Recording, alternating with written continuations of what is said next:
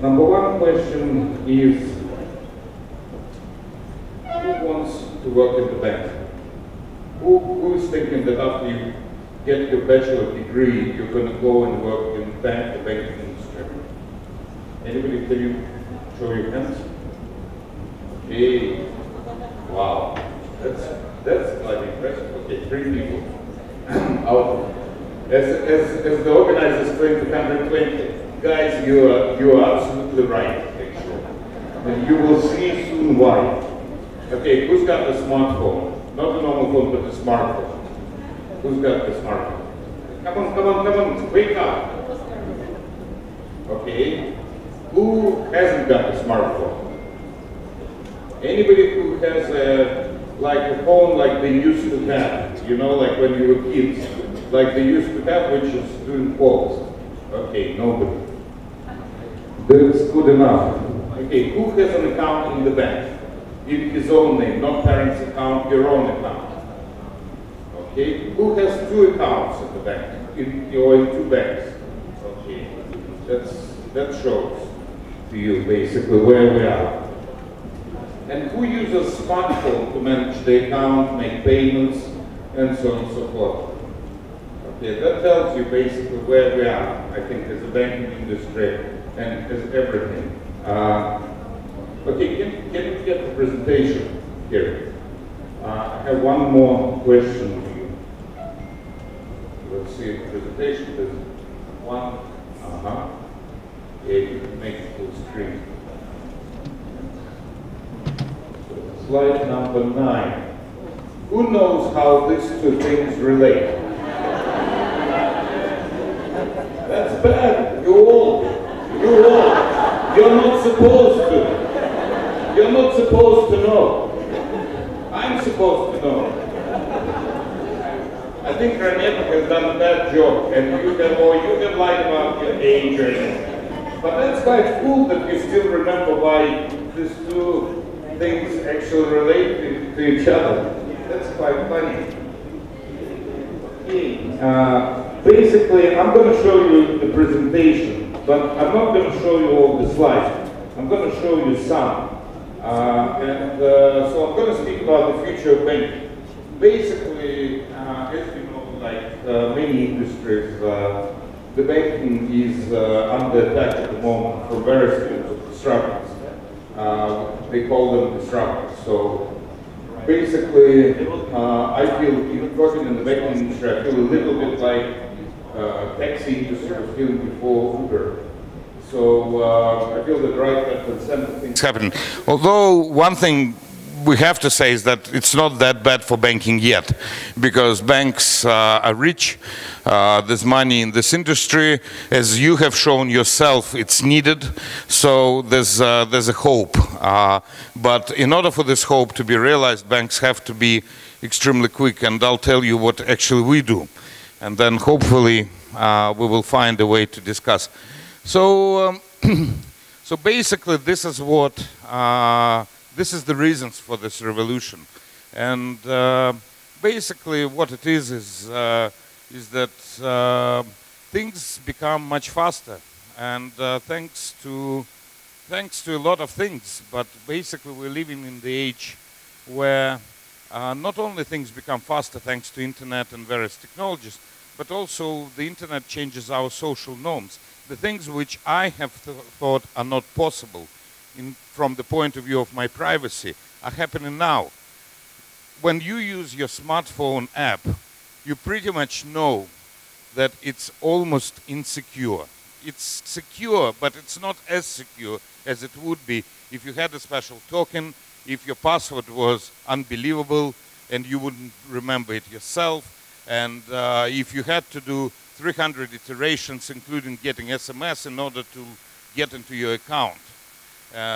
So basically, smartphone, but it's convenient for you.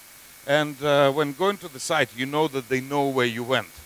And all of a sudden, 3 months after you searched a ticket to Timbuktu on a site talking about ping pong, you suddenly see a Google ad that ticket to Timbuktu, and you're not interested in Timbuktu 3 months already, but you get this ad.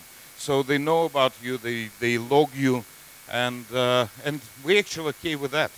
That's a big change compared to quite a lot of things.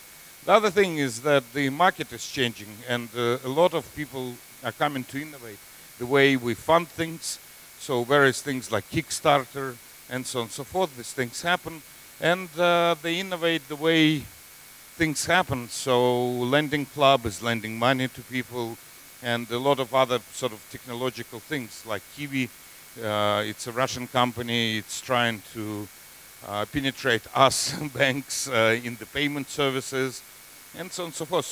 So things are quite different. So that's why basically the banks are under attack, because the customers changed, everything changed, and the banks were a little bit late to this party because they thought they're rich and they can do things the way they're protected by the central banks and so on. Not anymore.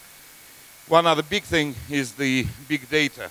Obviously there's a problem with big data because there's more data than we can process, but we're learning to process it. And again, those of us in the industry who are going to be the first, they'll be okay. So then, okay.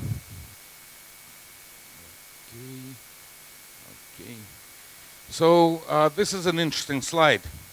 It took radio 38 years to reach an audience of 50 million people. Can you imagine that? 38 years it took radio. It took Facebook 1 year. It took Twitter 9 months, although Twitter, I think, is kind of not feeling that well right now. Internet 3 years. iPod 4 years. Can you believe it? Almost 40 years to reach 50 million audience. So that tells you basically how things are changing. So basically, this is the way the landscape is working. And what I basically want to show you here is that the banks are part of the big group of related services. And the pie is actually much bigger. And although we can say that, for example, the banks are somewhere sort of in the middle or somewhere, they can expand themselves. So they're getting attacked, but they can attack the attackers. The banks don't need to sit still and wait for people to kind of crash them. They can go into various, and they're trying to go into these various services. Now, whether they'll be successful or not is different, because I'll show you what the business model of the banks should be going forward. But one of the bad things about the current disruption in the banking market is the fact that these bad people who want to take our business away, they select and cherry pick the spheres where they can be quick, which have a lot of money or which have a lot of customers. They don't want to do a lot of things we have to do. For example, they don't want to report a lot of strange things to our central bank, for example. They don't want to comply with various license requirements. They select, for example, some customer-related thing and go there, like happened with payments, for example, where there's been an enormous number of disruptors, like PayPal. Again, in Russia, it was Kiwi, and other things. So, unfortunately, they want us to do the bad things as the banks, and they want everybody else to do the good things. So, that's one of the unfortunate things. So, I'll go on with the presentation. So, next one, I wanted to show you this. This shows you an example of an average day of a person, of a digital person living today. And what you see from this day is that you kind of constantly on and off with your smartphone, with your tablet or something else. And there's a lot of interrelated activity. That's why that's what I'm saying about the banks who can attack the disruptors themselves. Because a lot of these interrelated activities are trying to attack the banks. So, I don't know, the company which is I don't know, selling you flowers wants to use, I don't know, there's somebody who wants to provide payment services to the flowers company or to the postcard company or to all the internet business so that it's nice and convenient and not cumbersome. Like, for example, it's the bank next door. So somebody does that and disrupt this process. But the banks can go on and buy a flower shop, as an example, and kind of get there. So basically, as we go on and the day becomes digital, becomes quite convenient to live in a way, and it's very difficult to distinguish payments from non-payments, banking from non-banking. It becomes one and the same, and it becomes convenient. You don't need to do a lot of very difficult tasks. So, for example, when you see, I want to send my friend flowers, as an example, you don't feel, I actually don't want to do it because I then have to go into the payment site, and at the payment site I'll have to enter a huge number of passwords. It's going to be very inconvenient. Maybe I do it some other time, or I actually end up not doing it. So it becomes extremely convenient so that it's very easy for you. They want to own you, and they will. So here is the slide I wanted to show you. So the banking here, does it show? Yeah, it does, it works. It's unbelievable, RANEPA. You constantly amaze me with the technologies. So this is $3 trillion, this is. And this is, I actually even can do it, this is $24 trillion. So obviously these guys go and want to disrupt us. And we want to go and disrupt them. That's kind of the way it's supposed to work. And there it shows you all the various disruptors. So obviously Google is probably one of the sort of biggest one and most known one. But it doesn't mean it's the only one. There's loads of them, and all of them want to take over. And there's a lot of reasons, and there's a lot of things. There's like convenient things, like as an example, invoicing. Like it's a convenience thing. Or there's sort of big data CRM, so people who know what we're doing, and they sell this, and they try to sell this. And the reason for all of this really happening is quite simple. You don't want to learn about the ticket to Timbuktu when you don't need the ticket to Timbuktu. But it's very nice to kind of get a tailor-made offer, not the offer which has nothing to do with you. You probably get a lot of SMS or get a lot of advertisement or emails or some other, and you used to have it, and you suddenly get it, and you understand that these guys are probably coming from another planet by sending this to you. It has nothing to do with you. You are completely uninterested in that. Why the hell did they send it? And this is so-called веерная рассылка, so when they send it to thousands of people, hoping that there's going to be one who is going to choose this service. That's the only reason. So this is not the way it's going to work. If we want to sell ourselves to you, we've got to make it tailor-made. So we've got to know about you much more than we do today.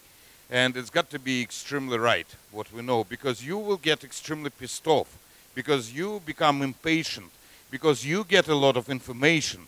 You don't want to lose your time by reading offers which you do not need. Therefore, it's basically, I mean, we all become very impatient today. So we do not want to be bothered with people who do not understand what we want, although we do not want to actually bother ourselves by explaining what we actually want. So these two things are kind of happening simultaneously, but nevertheless, that's the way things are. So, so we've got to take this into account, and banks have to find their way. Basically, we have to find our way somehow. So I wanted to show you what the Bank of the Future will be. And this is definitely a very different organization. This is McKinsey's view what it's going to be. But I think it's not very different from what I think. So I mentioned to you personalization. as the key. I mentioned to you extended proposition. You do not want to have the bank anymore. You want convenient thing. So you want it all to work simultaneously. And who does it, bank, non-bank? You actually don't care. You want to get the service. I mentioned to you change in the back office, in the way the banks work. This is big data. This is seamless operations. This is fast, and this is completely IT. But what it means inside is that it's got to be flexible, modular. It's got to adjust for changing environment, for changing time. And I didn't mention to you, but it means complete change to the organization, so-called digital age, they call it. Basically, what it means is that you can't have 12 layers of management anymore. It doesn't simply work. Because basically, then you cannot make any decision. It's extremely bureaucratic, and so on and so forth. And so you've got to change inside. And I guess that's actually one of the biggest challenges for banks, non-banks, and so on and so forth. So this is another one I wanted to show you. So basically, as I mentioned, the banks are probably going to be trying to protect themselves. They can't protect their own business, so they will try to attack related businesses by going into there. So buying payment systems or buying marketplaces. That's actually quite a lot. I mean, quite a lot discussed, and there's a lot of another needs. For example, getting cooperation with general office and so on and so forth, understanding your payment patterns, and therefore offering you discounts based on these payment patterns, i.e. not just the credit card the way we used to offer, and the way we offer today. Like in my bank, you can get a credit card in partnership with the Russian oil company Lukoil. So each time you buy gasoline, you get some more cash back and so on and so forth. It's not going to be that. It's going to be trying to understand. So you like gasoline, you like Pokemon, you like I don't know what. So we're going to offer you Pokemon and gasoline, and so on and so forth. So that's the way it's going to be working. So let me show you this.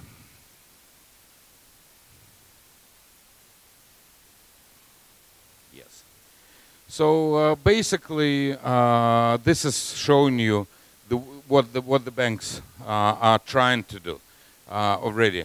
So one thing I'll mention about us, I have our case study to show you, not in presentation mode, but basically I'll tell you by words. But I'll mention that one of our businesses in our group has introduced the first Facebook Messenger payment bot. I haven't personally used it because it's for small business. It's not for private individuals, and I don't have my own small business. So I can't use it, but we introduced it last week. So basically, we're kind of also trying to enter this race, and it's not us as the Otkritie group. It's basically our business called Tochka, which is providing services for small and medium enterprises. I'll tell you actually why we do things the way we do. But basically, these are some of the examples of what competitors or global competitors are doing. And what it is that everybody is trying to find their strategy to basically answer the current challenges. So the other thing which I wanted to show you is that. Yes. Basically, I wanted to mention to you that it's not just the way we interact changes, but it also changes the way the bank works. So, and you've got to understand this in terms of, because this is all based on our data. So we do not want to analyze your credit based on what information you provide us. We also want to download what you do in Facebook, what you do in Twitter, what you do in Instagram, and any Snapchat, any other application. It's just there the knowledge of my knowledge of applications finishes, what children told me. But basically, there's probably some other data we want to download, the way you interact on your smartphone, how much time you use for calls, what are your patterns, even your geographical patterns, because we want to give you credit based on all this data. I mean, obviously, if we can, because maybe we don't have digital capabilities to actually analyze all that. But fundamentally, that's what we want. But then what you will want from us is you will want this credit to be tailor-made. You wouldn't want a loan for 12 months. You would want a loan, I don't know, for 3 days or, I don't know, 30 days, whatever. But maybe it's not going to be even a loan. So basically, this is talking about risk management. Given that none of you want to be in the banks, I probably wouldn't spend too much time on this. But basically, it's got to change the whole system. It's not enough to just change the customer end. So the other thing is what I've mentioned to you a couple of times is client orientation and understanding exactly what you need. Rather than offering you a deposit for 6 months, we will have to offer you a deposit for, I don't know, the number of days you want with special conditions related to you.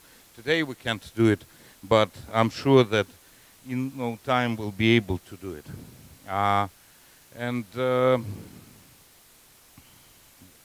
on, I think that. And this is one thing which is extremely important. The banks are big. They have a lot of employees, they have branches. They have loads of things. So in order for them to survive, they've got to become lean. They've got to really get themselves down. So what does that mean? That means getting rid of some of the branches, not all, because still branches is one of the best ways to promote. When you see branch, you kind of feel safe because the branch is there working. You actually maybe don't need it anymore, but it's kind of nice to have. It's a brand. It's a brand thing also. So, but eventually the branches, I think, will have to mostly go away. Second thing is about the layers of management I mentioned. So this has got to change. That's got to really go away in the banks. The banks have to become less bureaucratic, and any layer of management is a whole number of people. It's basically a huge cost.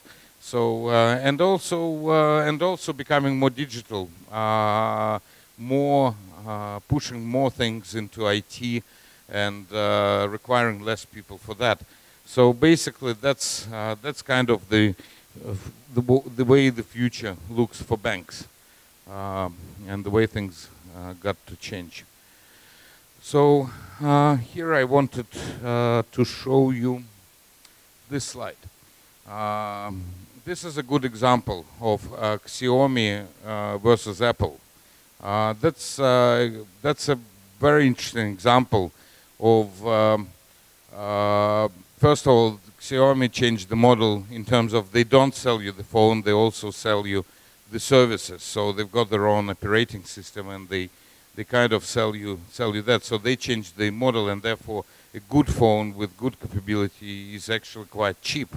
And secondly, they change based on constant customer feedback, and they became so-called agile in terms of they change the version of their software quite often, and this is basically the way their business model works, and that's why they started to sell more smartphones than Apple. So basically, what should the traditional banks do? Why do I ask this question, or why do I show you the slide? The whole reason why I show you the slide is because that's what I actually do in the office, or I think that's what I'm supposed to do in the office, or that's what my shareholders are supposed to pay me for. They probably don't know this, but because I've got to think about how to get to the future, and I don't have a lot of choices. Either I can use 3 models. Number one, change the bank, which I have, and try to change it on the go. Number two, I can in the bank, which is soon to be obsolete, I can create so-called digital attackers inside myself. And third is start from scratch, basically kill the old thing. I'll tell you in a second what we are doing. And basically, this is the way revolution works in banks, but in my opinion, it's kind of true for any industry which wants to revolutionize. It's not just about buying the right software, it's about mindset, it's about changing organization, it's about changing culture, and obviously becoming completely digital. So that means a huge challenge. For us, it's the biggest challenge, and I think not for us, but for anybody working in our industry, is the fact that we're regulated. And a lot of things which we do and the way we do are told to us by central banks, so we've got to change them as well. So here is a good example to you, another one like Xiaomi, Apple. This is Blockbuster and Netflix. They pretty much established at the same time.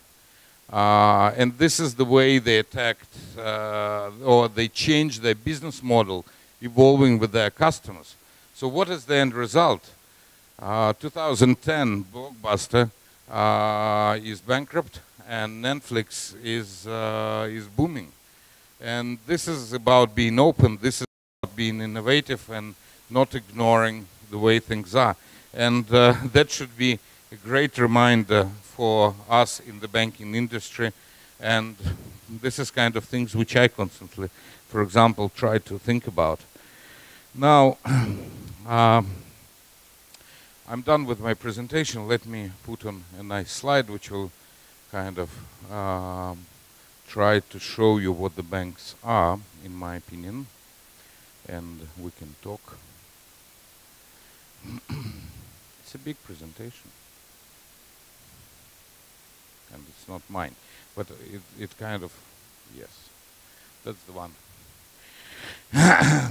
So, I wanted to tell you a bit about us and how does that all relate. So the key challenges for us, for my group where I work, is the following. We are the result of the merger of 14 banks, 14. So we have 8 general ledgers, we have 16 CRM systems, we have a whole number of other things.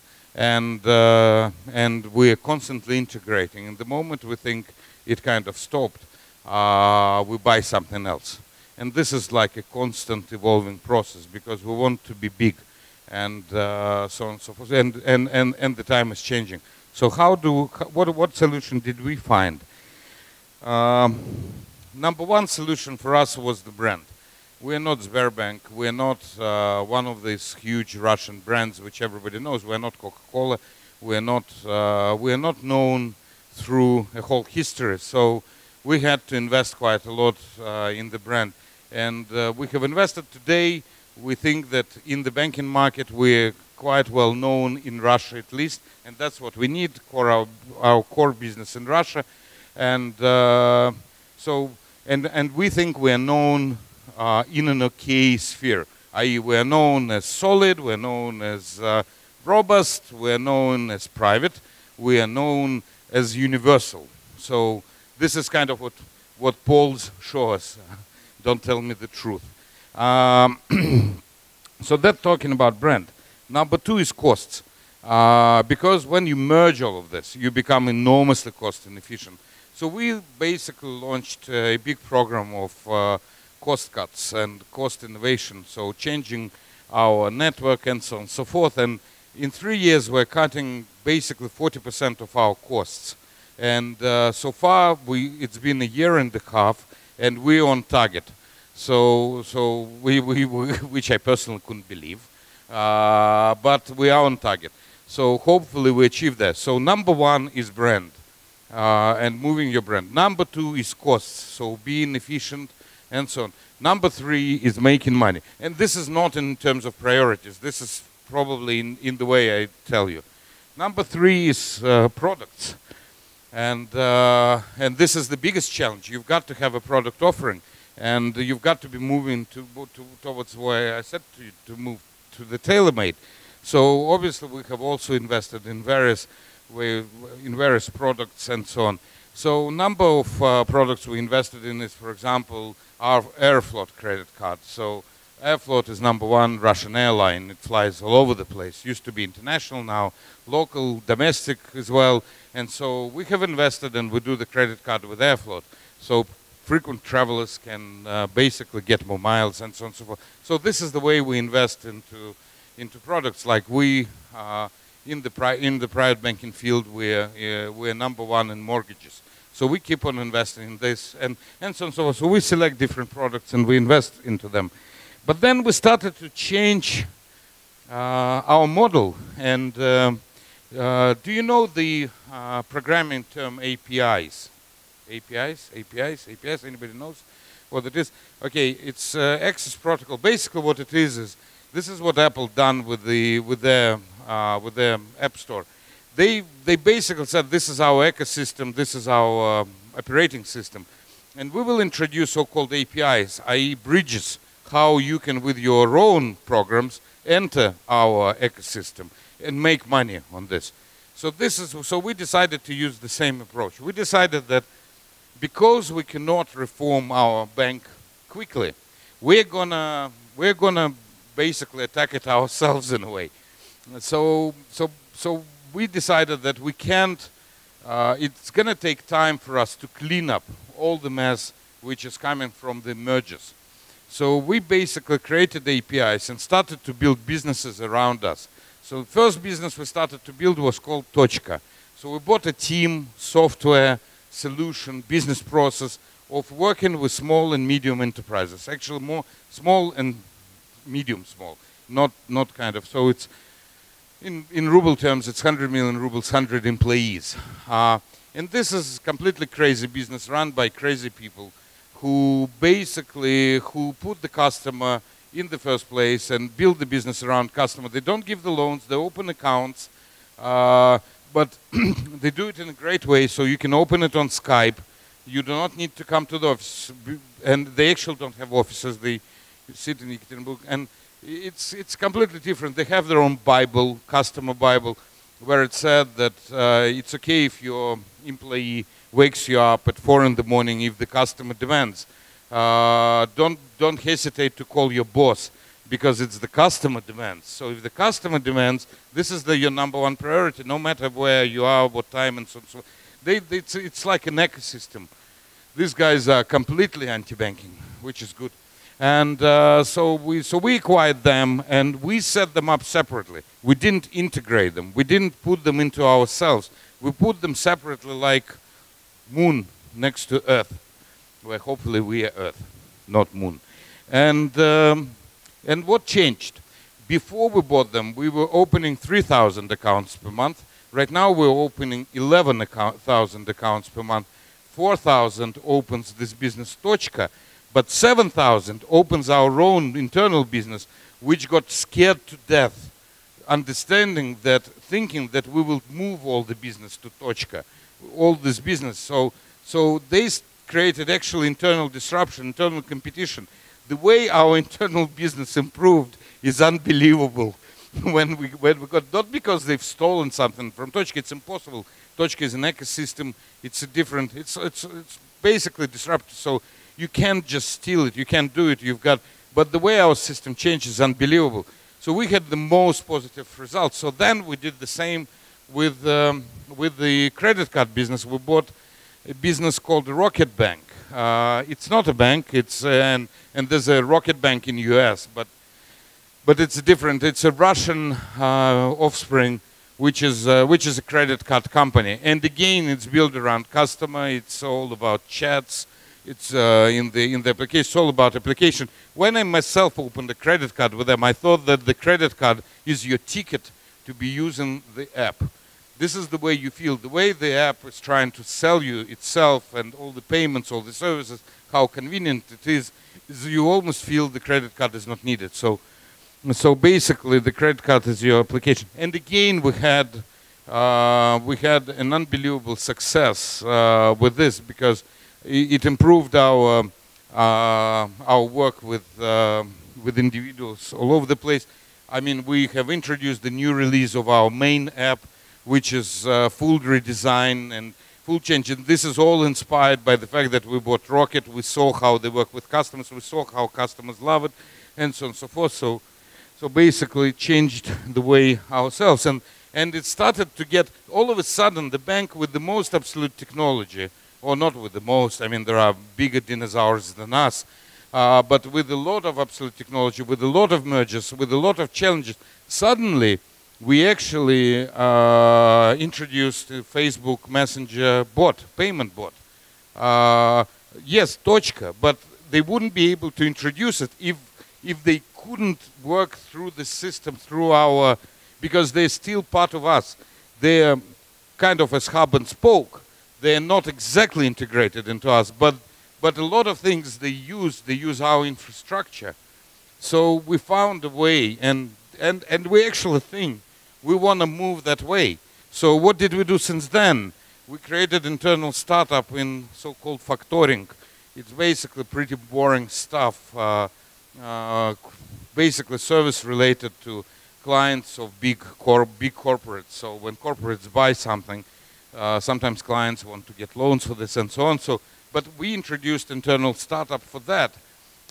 So we moved this team away, and we said to them, build like Tochka, build like Rocket, build your own small empire and integrate into us separately. So we did that. Now we're doing the same with mortgages. We basically said, okay, mortgage is a big business of ours, but let's just do the full digital redesign of this product and let's introduce it. So we kind of moved, so coming back to this presentation, we kind of moved in a different model. So what we said is that we can't do anything. We're going to be changing the bank, but it's going to be slowly. So we will do all the startups around ourselves, which will belong to us, which will work under one sort of set of rules internally. But we're not going to be preventing these people from creativity. We will allow them to kind of be a little bit separate from us, so to feel the way they want and to create and to be lean and so on and so forth, and not to be told that in 5-year time we're going to change our IT systems and then you will be able to be customer friendly and customer rated. So that's basically what we've done to us.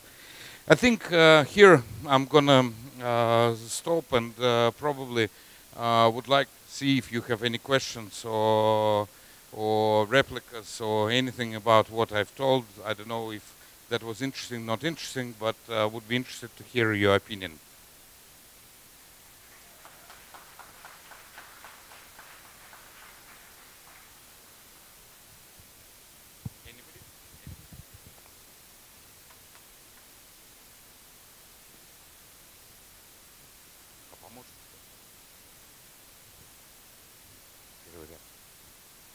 Okay.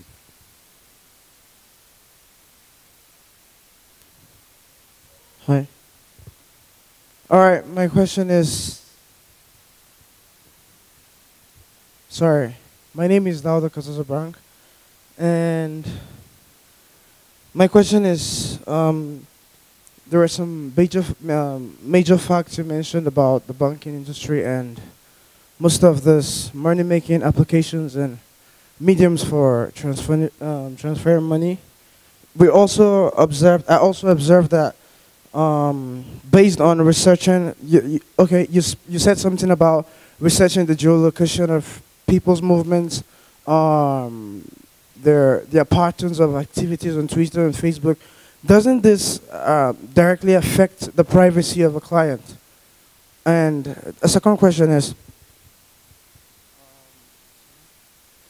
concerning the banking industry and the negative attacks on the banking industry, the PayPal, Kiwi, and many of the sorts of many of the more convenient mediums of money transfer that we have. Isn't it a blessing in disguise for the banking industry that there is competition now and they have to up their game? Isn't it possible for them to find a method of training the staff to be more polite, act more quickly and respond more quickly to customers, provide more seats in the bank? Because sometimes the frustration of having to stand in a queue could make you just leave, and these are the kind of problems we have in the bank. How do we intend to solve these problems? Okay, you've got three questions. Number one is about privacy. Number two is about attackers, and number three is about customer orientation. So I'll speak first about privacy. I think fundamentally, kind of the privacy is unfortunately almost gone, in my opinion. Secondly, I think we actually agree to a big part to it, that it's actually gone. On one side, we kind of want to have some privacy, and Apple is fighting this war, and I'm obviously also looking after. But from the point of view of data collection about what you do and how you do it and what are your interests, from that point of view, the privacy also is almost gone. It's your choice if you want to be registered on Twitter, Facebook, Instagram, and all the other apps. It's your choice if you want to tag yourself and basically, not tag, but basically locate yourself, show what your location is, and so on and so forth. It's obviously your choice, but fundamentally I think a lot of our privacy is gone. And I wouldn't say that all of it, but quite a lot. So it doesn't necessarily need to be. It actually does not. I mean, as far as we're concerned, what we want is we do not want you to feel when you open up your email or if you open up your SMS or any other medium where we send you a message, we don't want you to feel where these guys are coming from in reading the offer. For example, you've got, I don't know, $100 in your pocket and we offer you a Rolls Royce as an example, or any other things. We don't want to bother you because you are, as I mentioned, you become, and I become as well. I mean, we all become quite impatient. I.e., we do not want to, because there's so much time wasted in what we're trying to do. We do not want to waste it anymore, and we feel really bad about people who waste our time. So if your bank, where you opened up, for example, your account, starts making offers to you which are completely unrelated to you, then most probably you will feel quite bad about this bank and eventually you would leave. The same, in my opinion, with the lines in branches and so on. Number one is, this is why I think branches are not going to be gone for some time, because there's always going to be customer and there's always going to be some service which needs to be done in branches, although in my opinion their role will be reducing. How they will change, what they will change, I don't know. But that's statement number one. Statement number two, if your bank has a line in your branch and if it takes you as much time to stand at this line as to feel you want to leave this branch, change the bank. Basically, in my opinion, change the bank and find yourself another bank where there's not going to be a line. And at least in Russia, in my opinion, we are in a situation where we can actually do it. Maybe if we live very, very far and in a very kind of in a very secluded place, there's not going to be a big offering. But at least if we live in one of the big towns, we certainly can do, and we can choose. And we can choose safely. I.e., there's, in my opinion, I mean, everybody is saying that Russian central bank takes away a lot of licenses and so on and so forth. I mean, there's still a big number of banks which after the small research will be considered safe. So there is competition and you can find it. In my opinion, this is what you should do. The same, in my opinion, with the call centers and so on and so forth. This is quite a lot of things, in at least what we invest, that people are polite. But apart from polite is not enough. It's extremely annoying when every time you call a banking call center, you have to enter things from scratch. And if the call suddenly disconnects, you've got to start from scratch. This is the biggest disaster, which I personally feel, is remembering a call to a call center of something, of some service, waiting 20 minutes in line to state the problem, wait for solution, and to be disconnected at that time. And the way, the emptiness you feel is just almost unbelievable, because then you, I mean, I guess that's why I, for example, now use probably mostly email if I have any problem, and I just write. I just stopped calling. But nevertheless, this is a big challenge, knowing you. And this is when it comes to privacy. This is the challenge. Because on one side, you want your privacy to protect yourself. You don't want the big kahuna, the big machine to know about you. But on the other hand, it's so convenient when you call the bank and they pick up the phone and there's a very nice, sexy voice who says, "Hello, Ruben." And you kind of feel, yes, yes, I've arrived. I don't need to tell my 28-digit number customer, which I should remember from the top of my head. And then I don't need to tell the PIN, which I'm supposed also to know, but there's an app for this, for saving my PIN and so on. So that's in my opinion, the way things are. I hope I answered your question. Yeah. Hi, thank you. My name is Johanna. I have a question. You were talking about technology and banks, and you also said that we will see the branches like for more time than expected. In my opinion, and as I know, banks are working on turning money into digital numbers than cash because it's easy to transfer the money, and moving money is makes more money for the banks. So don't you think that turning money into digital numbers will make the branches disappear? And the other question is, will we see the technical or technology companies controlling the banks through the apps and the bank's technology? Thank you. Yes. I mean, I feel that the branches are still needed. At least that's what I feel. Because there's still, I mean, my parents, they're there. I mean, and yes, my mom is using Facebook, but my dad is not using Facebook. And they're 80 years old. And I can probably get my mom to use an app for the bank. But I think for her, going to the branch is still more convenient. Although I think basically kind of using children for banking is probably more convenient because they don't feel like going too much anymore and so on. But nevertheless, this is the case. So the branches are still needed. Secondly, like we learned with ourselves, because we're not a known brand, because we kind of came from nowhere and started to develop the brand, for us the branches helped. Because the branches is your constant advertising. So for us it helped at least from that point of view. So in my opinion, they're going to be for some time. Talking about the banks turning money and making money and so on and so forth, I mean, you guys may remember when this phone is from the company called MTS, i.e. this is an Apple iPhone, but the network here is MTS. And it used to be the time when MTS was making huge amounts of money per customer. And they were entering into the application business and so on and so forth. So today, mobile providers, mobile phone providers are almost like electricity companies. They're like wires. All the money I actually made by people who are here, apps.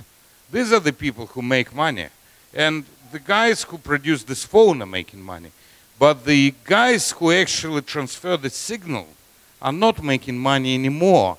Furthermore, their business gets more and more attacked. They completely lost it. They had an opportunity, but they lost it.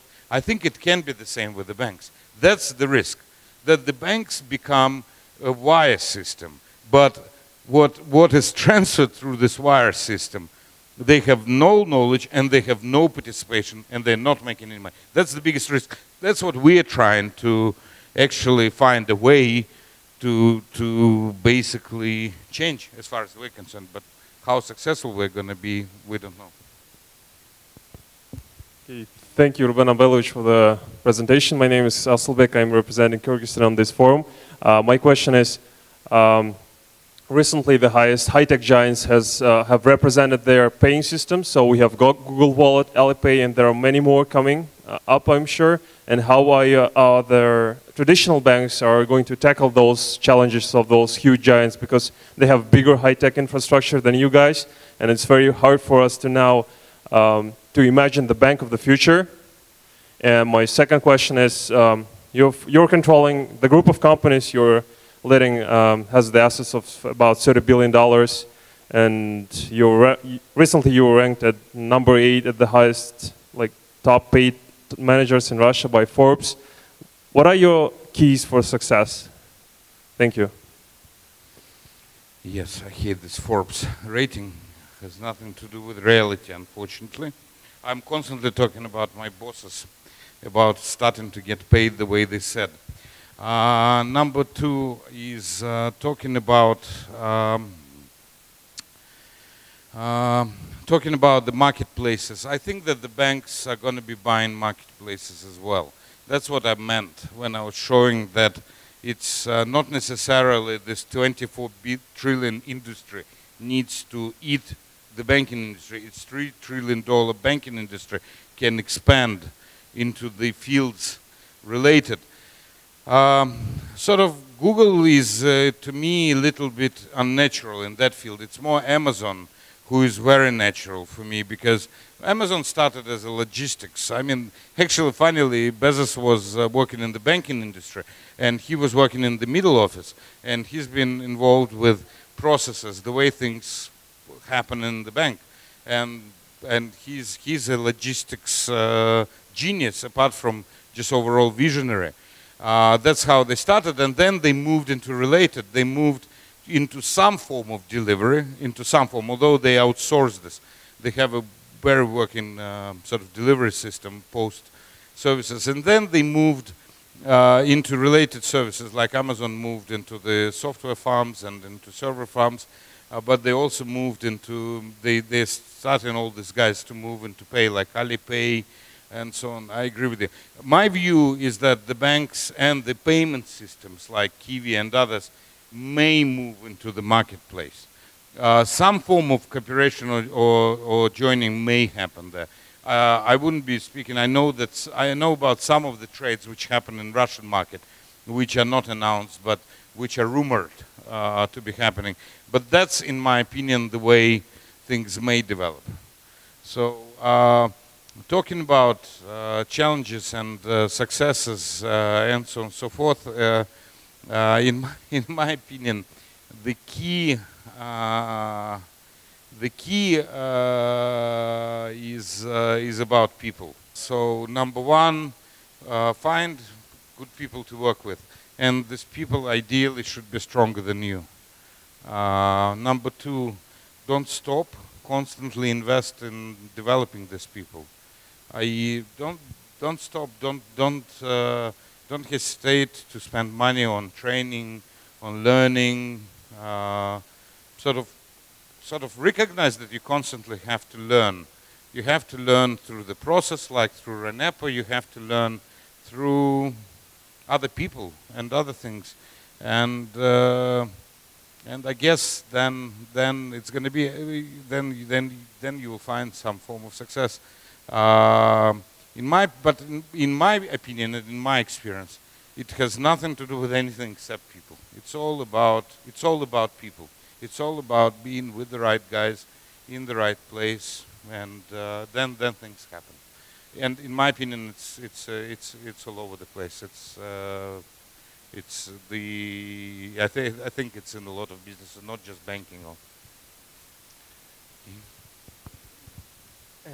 Hello, my name is Ricardo, and you have been talking about the future of banks. I would like to know your view about how will be the future professionals banking industry need. Thank you.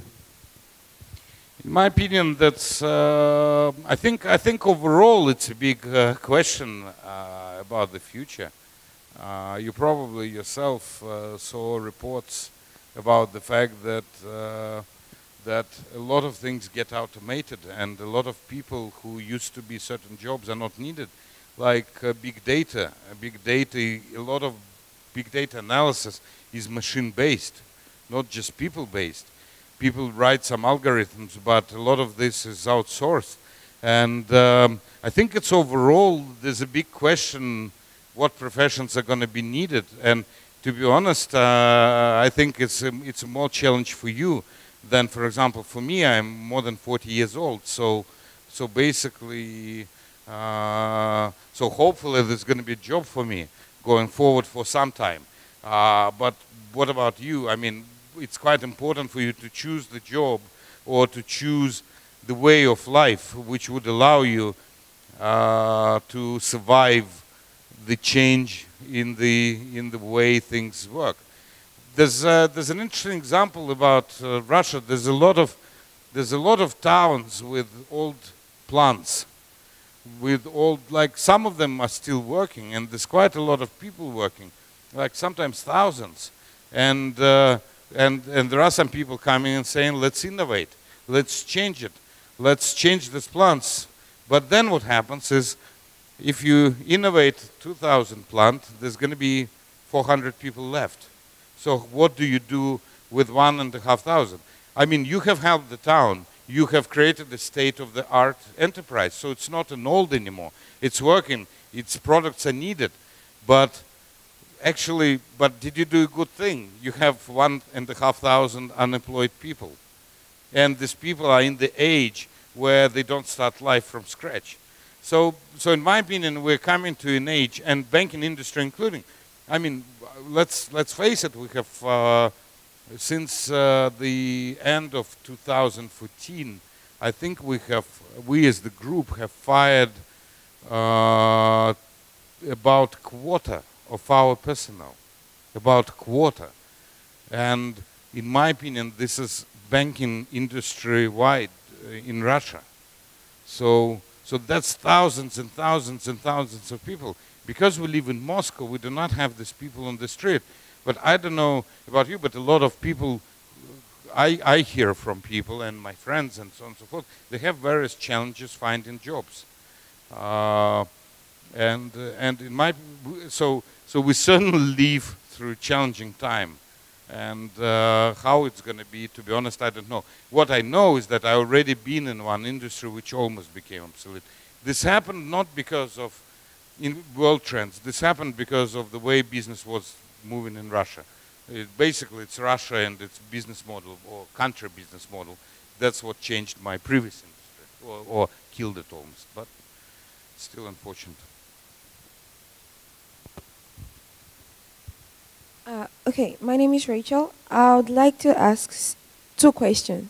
My first question to you is, considering a bank that has merged other banks within it, and considering each and every one of these banks has different goals, different visions, how do you manage the conflict within this merge? How do you solve the issue of one, because we have different banks coming together, and probably the goal is the same, to make profit and to serve your customers, but each bank might have a different way of achieving this task. So how do you solve the conflict and choose a solution in which everybody is okay and you can work together? My second question is, I would like to go into the investment industry, and considering you have invested in a lot and it's obvious you have succeeded in this field, I would like to know, what are the criteria for investing? How do you pick what companies to invest into or to buy, and how do you manage them after investing into it so that you don't lose your money and there's minimal risk? Okay, number one is yes, certainly there's different cultures. Probably cultures is the biggest problem, not the way people address things. Cultures is the biggest problem. We have been quite slow integrators, to be honest. I mean, compared to, if you ask McKinsey guys how to integrate, they will tell you cutthroat quickly as you integrate, as more business you will save, and so on and so forth. There are different rules. We've been actually quite different to that. And in my opinion, actually too much, almost too much slow, too slow in integrating. However, in recent times, now we're merging the two mega banks. We were merging small into, and then we ended up with two banks, one for corporate clients, one for retail clients. And now, because of the cost pressure, before we thought that we should keep them separate. And the idea was different DNA, i.e. a retail bank needs to be fast, agile, quickly changing, sort of almost like an internet company. And corporate bank needs to be solid and blah, blah, blah. That's what we thought. But then the costs have said their word, i.e. basically it's not about profits anymore, it's much more about costs as well. So we decided to merge. So now we're finishing. And there we went slightly different way. I.e. on day one we announced who's going to be the boss. I.e. for each key leading business we announced who's going to be the boss. And then this boss started to be the boss. and a lot of questions went away about how do we do things, basically which way we choose, because we have announced who's going to be the thing. The merger is a process. It's much more about the process. What is right, what is wrong. When I merged exchanges, I merged them quickly. I announced bosses quite quickly.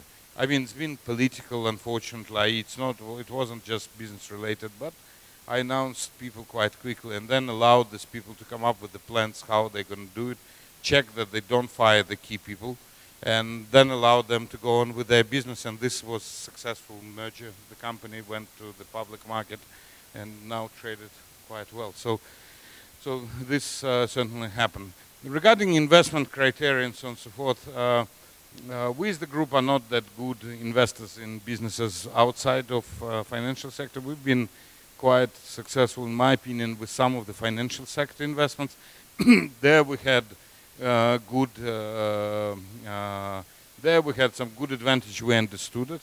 However, we became that successful with Tochka, with Rocket, and so on and so forth when we hired the right guy. And this guy was from the venture capital side, but he couldn't build his fund into a big thing. So he felt that he is not really getting some of the trades because he thought he's going to be bigger by the time, but he wasn't. So he started to look for a job, and we hired him, and he's been a big change for us. I mean, he brought a lot of trades, he brought a lot of activity, and so on and so forth. But then it's been a system. We were ready for that, and I was ready to prove it. But they presented good business plan. But then they were ready to implement it, because you can't imagine how difficult it is when your bank is a big machine, bureaucratic machine, to suddenly have a satellite next to you, and the satellite is young, nice looking, kind of fast moving and so on, and you're sort of old, obsolete, almost on the way to the cemetery. Obviously you want to take this sort of small satellite together with you, but he said, I don't care, I don't want to go with you. And this is the way the relationship between the big banks and this kind of things we build on outside. It's challenging, so our key managers have to push for the system to work, and they pushed and it worked, and all the businesses we started to build that way ahead of their budgets. So, but again, it's it was about people, but then it was also about rigorous analysis. We had to understand, like Rocket Bank, they had a platform before us. They were not that successful. We had to measure how successful they're going to be doing that. But then we had some failures. We had one product which we thought will be a bomb, which everybody will want, and so on and so forth, and we launched it, and we spent a lot of money, but this product basically didn't. So we do make mistakes. One of the key things which I think our group is good about is almost like forgiving mistakes. If we think the guy is right, the person is right, we've given time. We have one manager whom we've given so many. I think in any normal organization, this person would have been fired probably 3 times in the last 4 years, because of the way this person has mistakes she made. But we have trusted her, and she's now a huge leader of some business she runs. So you have to give people sometimes second chance as well. That's also kind of, but you have to be sure these are the right people. So, okay, let's do two. We have these 2 guys. Let's do these 2 questions, and then. probably the organizer. Thank you. My name is Yin. I come from China. And recently, you know, the Chinese technical company at Alipay and WeChat, they do some like financial creation. They funded some online bank without entity breaches, and we can just open an account and transfer remotely. But some people are worried about the supervision because it kind of get us some shadow police for the financial crime, like the money laundering or something like that. And also somebody are worried about the safety. So what's your opinion about how do we do the supervision in kind of something like the financial creation? Thank you. I think that I fully agree with you. That's the big challenge, but that's also working the other way around, i.e. the fact that we're moving away from cash is a huge advantage towards moving away from money laundering and a lot of illegal activity. I agree with you. That's a huge challenge. One of the histories we have is we know of one payment services company which wasn't given loans, and so Russian central bank almost caught it and took away their license because basically they had a lot of account turnover but not a lot of loans. So they thought there was going money transfer, and transfer means illegal activity, and they kind of killed that business, although this was an okay business. I mean, as it appeared afterwards. I mean, nobody knows exactly the details right now, but in my opinion, I mean, I don't know the recipe, what to do with the Alipay and others, but in my opinion, fundamentally, I personally believe in goodwill and in good intentions. For example, I believe that the owner of Alipay will invest himself into not having illegal activity in his entities, even to the standards higher than the central bank will require. But then let's not forget that central banks and authorities are quite powerful. They don't necessarily need a lot of reasons to come into your company, whether you're licensed or not. As far as Russia is concerned, I think a lot of activity is licensed, and Russian central bank is quite rigorous to make sure that people do not do them in an unlicensed way. So far they've succeeded, but we'll see how it goes. But I agree that's the big challenge. Hello, my name is Fechenkov Alexei, Team 11. What do you think about Bitcoin? This is another economic bubble or new or future universal currency? I think some form of this kind of currency will happen, one way or the other. Bitcoin, I'm not personally sure will happen, but nevertheless, I do believe in the technology on which Bitcoin is based, blockchain.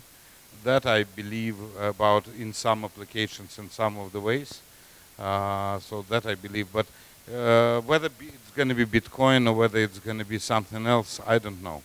I think the central banks will fight a little bit, but whether they'll be able to survive, and in my opinion, it's just impossible to stop technical progress. I mean, at a certain point, people invented the wheel, but I'm sure there were people who were saying that we shouldn't use the wheel because basically let's just walk. And I think eventually it's quite clear who kind of won that battle. And in my opinion, it's going to be the same with sort of Bitcoins and so on. How, in which form, I don't know. The problem with the Bitcoin is that a lot of illegal, from what I understand, a lot of illegal trade of money transfers are using this. And this kind of creates a little bit of a suspicion and so on. Authorities want to control those things, and unfortunately, I think they have more than a lot of ways to actually do this with the camera on the streets and with our iPhone usage and so on and so forth. So I think with the currency, it's going to be the same. But I think some form of virtual currency, it's going to be. Funnily enough, I think our this kind of money, I think, will become virtual quite soon. And they move virtual. For example, I'll give you a small example from my life. I rent a small space somewhere, like a storage space. I used to go every month or every 3 months to the guy to pay a small number of rubles for this rent. I don't do it anymore. I just transfer it from my credit card to his credit card via mobile app. And the same happens all over the place. So I don't need this anymore.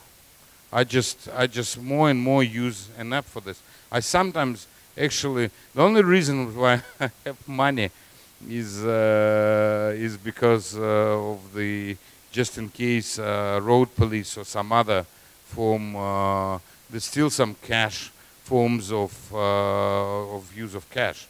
Not necessarily bribes, but just to pay a fine and not to bother with the Sberbank to pay a fine and so on. So that's why I personally keep a bit of cash. But I think otherwise you mostly don't need it. I think we used up our time. Is that correct? Yes. Thank you very much. Thank you.